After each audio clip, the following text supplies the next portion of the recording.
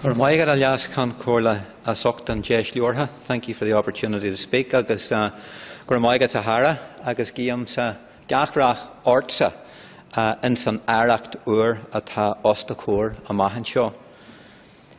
I'm honoured, Deputy Speaker, to replace my friend and comrade Mitchell McLaughlin in this Assembly and to represent South Antrim. I pay tribute to his role as an architect of the peace process and latterly as Speaker of this House. Since childhood, I've been inspired by a proud Antrim Republican tradition, founded on the egalitarian and anti-sectarian ideals of Jimmy Hope and Roger Casement, and the commitment of personal friends now deceased, such as Anne McCoy, John Davey, Malachi Carey and Peter Gallagher. Jarviamsa, Gowal Machomanta, Moyihal, Ayanu, Erlias Nanini Golier, One Tras Fubble. The purpose of the economy must be to serve the needs of society. Budget allocations should be aligned with society's priorities. And this small regional economy contends with deep structural weaknesses.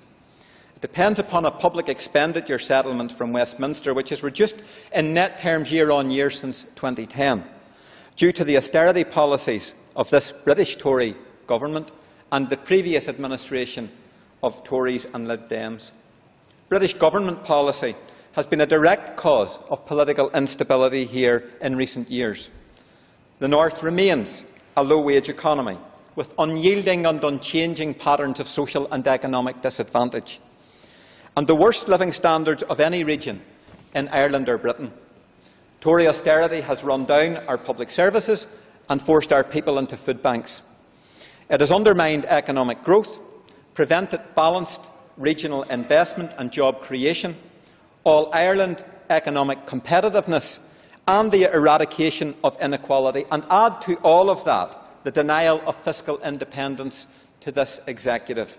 So, austerity is the cost of the Union. And that is the context of this budget debate, and within which the new programme for government must be implemented. The PFG offers a new policy paradigm which puts the well-being of community at the heart of governmental decision-making.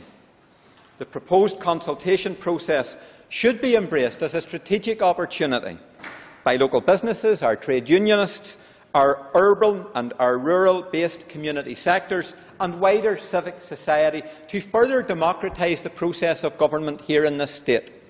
And I urge the Executive to listen carefully, very carefully. Increased engagement and partnership with wider civic society should now define how our regional government works. Ní mór don aimimenas agus don channel, Mallart slí strategiach a bhuanlú a mahanshaw. There is a need for a step change.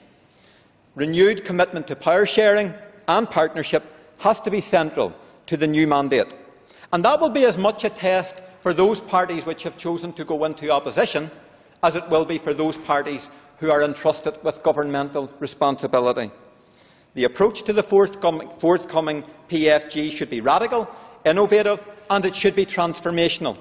And it should refuse to be fettered by institutional orthodoxy and absolutely, resolutely oppose austerity. These institutions need to continue to act as a bulwark against British Tory austerity. I believe justice and policing remain central to the continued democratic transformation of this state. And as my party's justice spokesperson, I will advocate for increased investment in frontline policing, community restorative justice programmes and effective service delivery to make our community a safer place for everyone. Justice agencies and processes must be appropriately resourced to ensure they administer not only appropriate punishment, but also deterrence and rehabilitation. The justice system must become more responsive to young people, vulnerable women, disadvantaged families and our elderly citizens. And everyone must have adequate access to justice, and that includes those families who are denied truth and justice because of the British government's refusal to finance legacy investigations and inquests. There must also be greater accountability regarding the use of public funding. Already in the Public Accounts Committee, I have noted an absence of transparency and accountability and a culture of disregard concerning the use of public funds in this state. That is never acceptable, but more especially when our executive budget is being raided by Tories and far too many families are living on the breadline. There must be a zero tolerance towards the misuse and the abuse of public funds. In recent days, the EU referendum has dramatically changed the political and economic landscape here. The majority of voters from across the political spectrum in this state voted to say the North should remain in Europe. This referendum was always about a civil war between British Conservative right-wing factions. And it's unacceptable that the democratic will of this region should be overruled by English voters. Our economic and financial future is now one of unprecedented uncertainty. 200,000 jobs in Ireland, directly and indirectly, depend upon €1.2 billion worth of trade, north and south, on this island every week. Brexit directly threatens all of that and more. I have previously challenged Theresa Villiers to say whether Brexit would benefit our people and if her government would replace the lost investment, trade and funding that would go with a Brexit. She refused to answer then and since. However, the majority of our people know the answers to those questions, and they registered that answer last Thursday. And their outrage is justified. So, Mr. Deputy Speaker, Theresa Villiers should follow David Cameron and resign. She has absolutely no authority to represent the economic or the social interests of the people of the north of Ireland or on matters regarding Europe.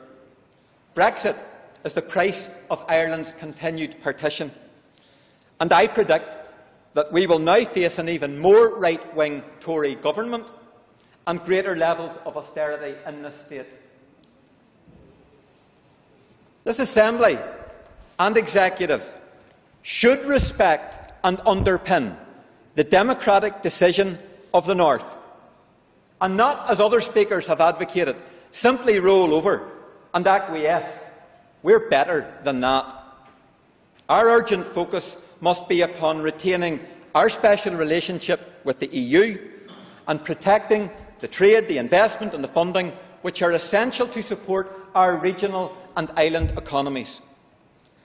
The Executive's budget, the programme for government and the democratic will of our people must not be held hostage to the anti-democratic agenda of British right-wing Tories. The British state, as we know it, is now in crisis. The political imperative now for this Assembly must be to stand up for local democracy and to face down austerity coming from Britain.